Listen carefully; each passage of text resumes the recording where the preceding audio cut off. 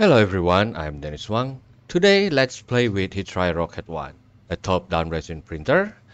Top-down resin printer is nothing new. There were already some top-down desktop resin printers since like 7 to 8 years ago, like Octave R1, Milkshake 3D, and until present days, they mostly exist on large format resin printer. On top-down printer, there is no release film or FEP, so no peeling force issue, which means you can print with minimum supports. Also, no worry about puncture FEP and resin leak. But it has issue with surface tension and it can cause blooming or thicker layer height than your set layer height. Therefore, most top-down printer has the auto blade or leveling wiper to level the surface to the desired layer height. Another issue with top-down printer is vibration. A light tap on the table can shake the resin surface, so make sure your table is very stable. Interesting fact, some of the top-down large format resin printer even has granite stone at the bottom as damper. But as long as you are careful near the printer, it won't be an issue. Rocket One has a beautiful design for top-down printer. The top chrome plastic cover with the exhaust fan underneath, black color plastic casing, and white neoprene fabric covering the side with side glow or side emitting fiber optic. I like that the USB port and the power button are at the front. Looking at the print area, this lens here is not DLP. Many people thought it is DLP, but in fact it is UV array with LCD and lens for focusing. Now this is confusing because he tried claim no screen. And thank you, Etor Mariabar, for informing me about this. And sorry if I mispronounce your name.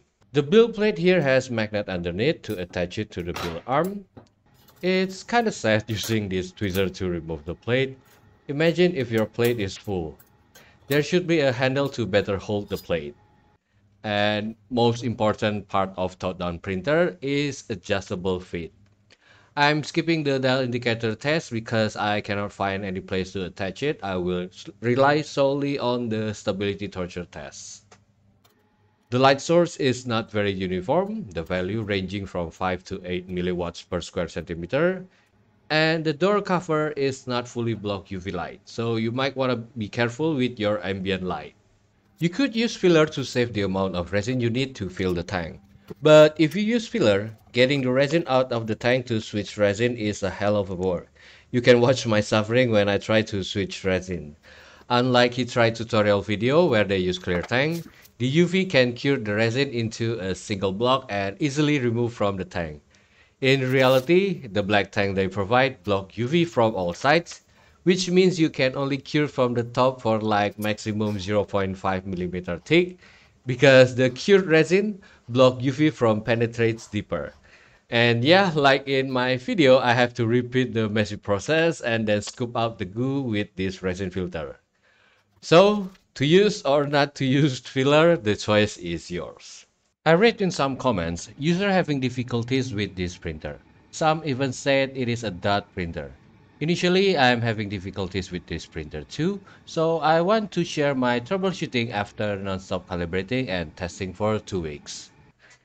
If you like what you watched so far, kindly like this video, subscribe to my channel, and if you want to support my channel directly, you can check my Patreon link in video description. I would suggest to level your printer with the build plate as indicator, because the resin tank itself might not level. You can see the back of my tank, the resin is lower than the front edge, but the resin is level on the plate.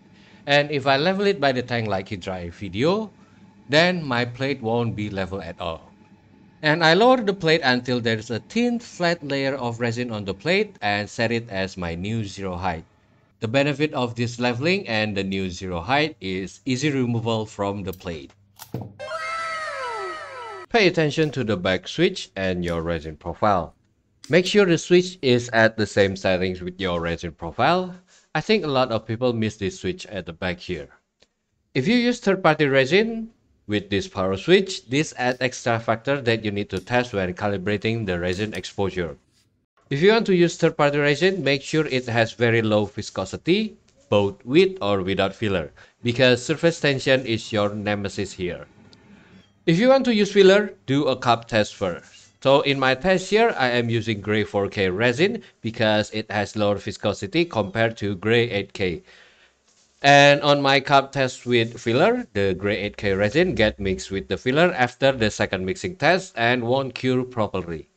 Gray 4K and Hitry resin cured very well even after the second vigorous mixing. Last thing for troubleshoot if you're having hard time to use this printer, don't print flat or use flat orientation due to surface tension. Minimize your support bottom contact with the plate. On bottom-up printer, we have the FEP and screen that help keep things flat when printing.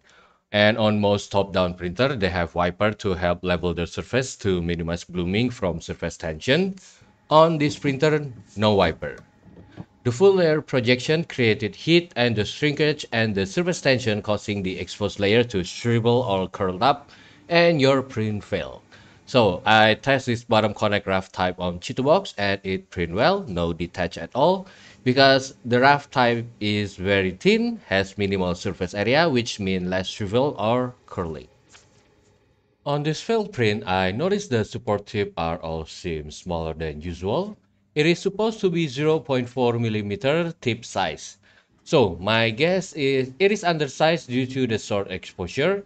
I use 50 micron and 1.3 second exposure according to the default profile provided by Hitry. But if I raise the exposure, it will be overexposed and could cause the print to be blooming up due to the surface tension. So the most logical move is to use bigger support tip. So I use my Big Daddy support tip size 0.6 millimeter. And the result is success print. But I was so excited and I didn't do a proper cleaning, causing it to crack.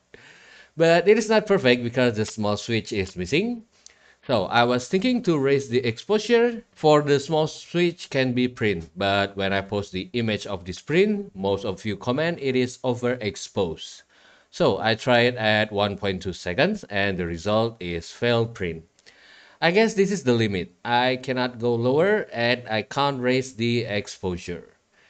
So I try to give it more angle. There is slight improvement to the print result from the number around this reverse 6. They seems a bit sharper than before, but overall still looks overexposed. Then I try to print at 3 microns, support tip size still using Big Daddy 0.6 millimeter, high angle at zero point 0.9 seconds, it fails. At 1 second, success. The result is much better compared to the 50 micron, but still looks like overexposed. On stability torture test, I see some wavy pattern facing x-axis, but I cannot feel it when I run my finger across the surface. And for this harsh line here, it is a shift line. I think it happened because I opened the door during printing when I want to record it. Then I move on to primer the red panda at 3 micron 1 second. The facial fur details are nice and quite sharp, but the shield failed. I raise it to 1.3 seconds. The shield still has some fail and the facial fur details become softer. I don't think raising the exposure again so the shield can be printed is not a good option. So it is what it is. The wire mesh model, none of the meshes are printed, only the side shaft. I also test this grid type raft. As you can see the clear effect of the surface tension from the wavy surface here. But at least this can be alternative option for the raft type that you can use. The letter model here, the detail edge are not sharp and the letters at the top are not readable. I won't even talk about the small letter at the back here. The most exciting model is this head sculpt model. I successfully printed with only one support. Actually, when I use Big Daddy support, when the print finished and emerged from the resin, the support break right away, but it is a success print. So on this print, I use 1 millimeter support tip and 2 millimeter shaft for visual purpose. But the facial details are soft. And the last print is this bigger steering wheel, almost full X and Y build size of the printer, printed at 50 micron 1.3 seconds. The numbers on the screen part here looking good, but the number around the buttons are very soft.